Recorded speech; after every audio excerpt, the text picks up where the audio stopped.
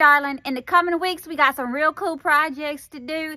One of the main ingredients is lye. So today we're going to show you how to make lye the way Grandma would have. Come on. We're starting the project off with making a fire because you make lye out of ashes.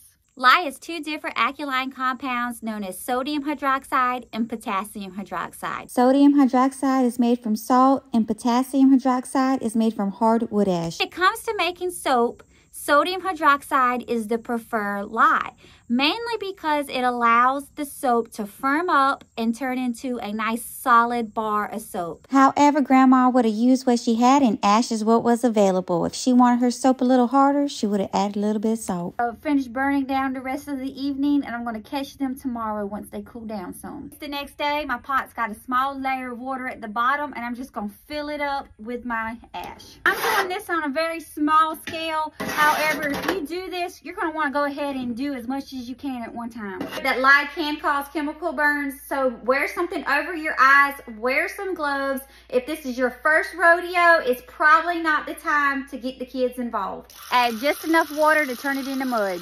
Allow this to hang out in the pot for several hours, stirring occasionally. Strain all the big chunks out into a stainless steel pot. Bring this to a boil. Once the mixture comes to a boil, you're going to immediately switch over to a saucepan and put it on simmer.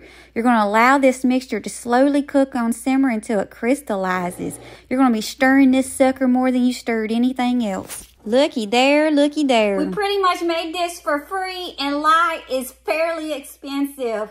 Definitely give it a try.